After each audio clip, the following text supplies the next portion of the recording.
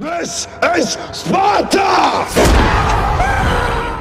Welcome my fellow subscribers to a new zombies video. Today I am bringing you my top 10 best guns and also weapons on the new zombies map Gorod Krovi. Now this is a very unique top 10, ladies and gentlemen. It's not like everyone else's where they just put 10 top tier guns on their video. You have to keep in mind that you're not getting the top tier guns at the start of the game, right? You have to kind of use weaker guns first and work your way until you get the big ones, right? The big boys. So I think that the weaker ones are also very important, and I decided to include some of them on this video. In fact, you're gonna find like on this video a mix of everything pretty much. Melee weapons, SMGs, assault rifles, shotguns, sniper rifles, LMGs, wall guns, mystery box guns, weapons, a little bit of everything, as I said. So we're gonna start off with something you are probably not expecting to be on this video, because this is the top 10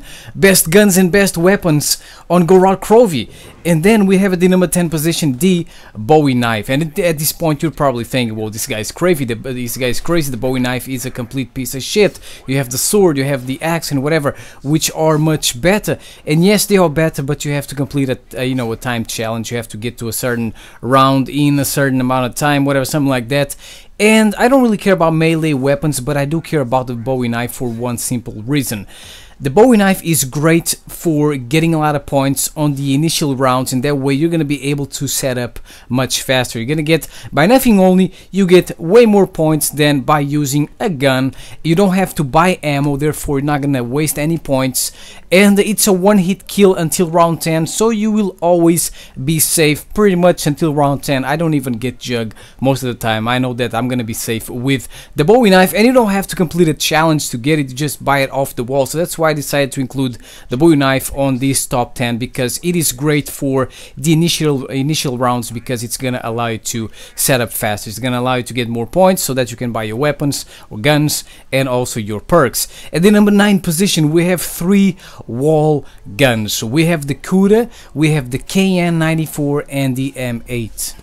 Usually I only get the Kuda on the first rounds so that I can get more points, usually after round 10 or something, or if I am in trouble, because yes, I use the Bowie knife, but I always like to have a good gun with me in case more than one zombie appears, because it's a very bad idea to knife like 3 or 4 zombies that are together. So yes, I like using the Kuda on the initial rounds when I'm running around, or if I run out of ammo, I'll just grab a Kuda. I also love the KN94 and the M8 because they are located on very good camping spots and also on very good rape training spots. The KN94 is located on my favorite rape training spot, and you know, it's definitely very good. There's a lot of space. You'll never get trapped there. And you can also camp by the dragon stop. If you have one teammate with you, you can secure all the entrances where the zombies can come from. You can also use the trap. So it is pretty cool to use the KN94 on this spot. And the M8 is also located on a good spot for rape training. I like rape training by the stairs or by the steps, whatever. And if I also want to camp by the dragon stop, I can camp there, and I will never run out of ammo because I have the M8 right there on the wall. At the number 8 position we have the beast known as the Haymaker. This is a complete killing machine at close quarters. In fact, that's where you want to use the Haymaker, at close quarters. It's not very good for rape training, it's not very good for camping, because you will burn through ammo very quickly. So I like having the Haymaker on my pocket if I am using mule kick, just in case I need to run through the map, through those deadly corners where ugly ass zombies like to appear like magic in front of you, tight corridors. If I need to go to the other side of the map to revive a teammate, I'll just pull out of the Haymaker if I have it, and any zombies coming around the corner trying to surprise motherfucker me will get instantly destroyed, insta melted. So that's why I love the Haymaker, as I said, only for when I'm traversing the map, going through those, around those deadly corners. Next we have at the number 7 position the good old ray gun. I love the ray gun. Unfortunately the ray gun isn't very good for running around like the haymaker. Every time I see a noob getting a ray gun in the mystery box, I know he's gonna fucking die, because noobs like spamming that shit like crazy. And if a zombie comes around the corner and if you start firing your ray gun, you'll get hit by the splash damage and you will die most of the time. I must say this though, it feels that the splash damage on Gorod Krovi when it comes to the ray gun isn't as strong, so you kind of can get away with a little bit. So I like using the ray gun on the first rounds, and it's also very good for raid training. Alright, just make a group of zombies, just let all the zombies spawn. Once they're all cozy all together in a very huge large train, just fire your ray gun. It is very good, and it's also good for camping. Next we have, ladies and gentlemen, the Draken at the number 6 position. The Draken is an absolute beast. It has a very high damage. Unfortunately I don't really like the sniper rifles, to be honest, but this one is a beast because you can, as I said, it has a very good damage and you can spam shots for days. I kind of see it more as more as a gun for camping. It's good for camping. It's not really good for running around because, as I said, you're gonna burn just like the haymaker and whatever. You're gonna burn through ammo very quickly. It seems that the Draken doesn't have a lot of ammo. It has a nice huge clip, and I like that about the Draken. Next we have at the number 5 position the good old PPSH, which everyone loves. This gun was in World at War. It was also in Black Ops 1, I believe, and now it came back in Black Ops 3. Everyone loves this bad boy. It is an SMG, which is insane. I didn't know it was an SMG at first. I thought it was an LMG.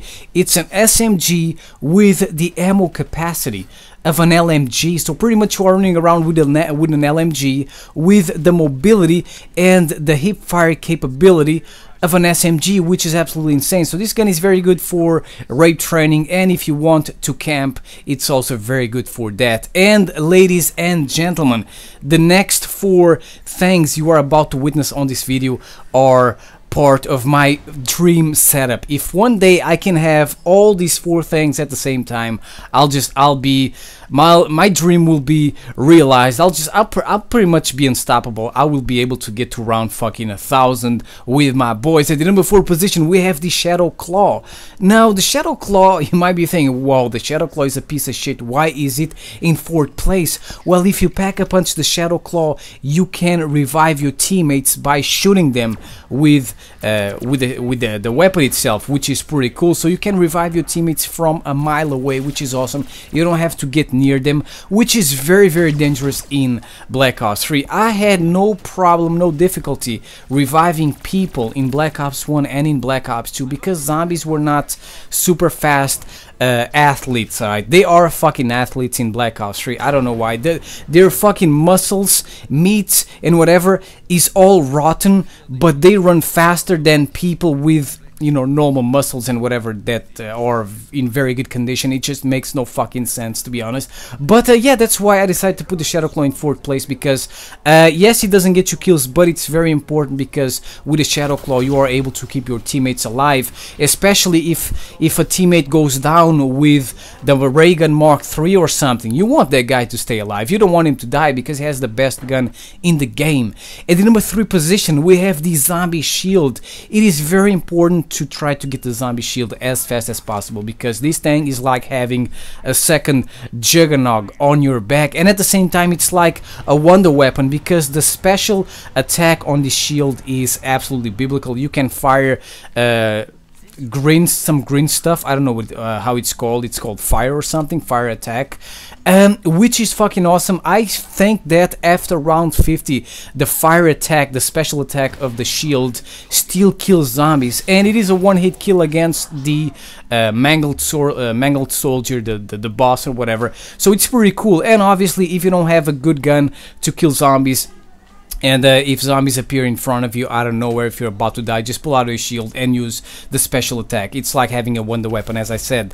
At the number 2 position we have the Dingo. This LMG is freaking insane. It has an insane ammo capacity, so it's very good for camping. Alright, so if you decide to camp on this map, which is probably the best choice because there's only like 1 or 2 very good rape training spots, and if you're playing with 4 people then you're not gonna be able to rape train with them. If you're gonna camp, use a fucking dingo. This thing will allow you to fire shots, spam shots for days. No zombie will be able to touch you unless you don't have speed cola, because if you don't have that perk, oh my god, it takes you 3 fucking years to reload this thing. But as I said, you can just fire. It's like having a minigun. It's like having a death machine. I fucking love the dingo. And finally, ladies and gentlemen, we have, you know what we have in first place, the ray gun Mark III. This thing is an absolute beast. You can use it for camping, you can use it for rape training. It is just insane. I love this gun. It is an akimbo gun. The one on the right is like the ray gun Mark II. It fires little lasers like on Star Wars, and the one on the left fires the circle that stops zombies for a little bit, but if you fire a couple of lasers into that circle, then it will swallow and kind of like destroy all the zombies around it, near it, which is pretty cool. So there you go, ladies and gentlemen, this is my top 10 best guns and also cheeky weapons in the new zombies map, Gorod Krovi. As I said, I didn't want to just put top tier weapons and guns on this top 10 because you're not gonna get them from the beginning, and I think that the guns you get on the beginning are also very important because they allow you to get to the top tier guns. And just let me know if you agree with this top 10. If I didn't put a gun you like very much that is on this map, let me know in the comment section below.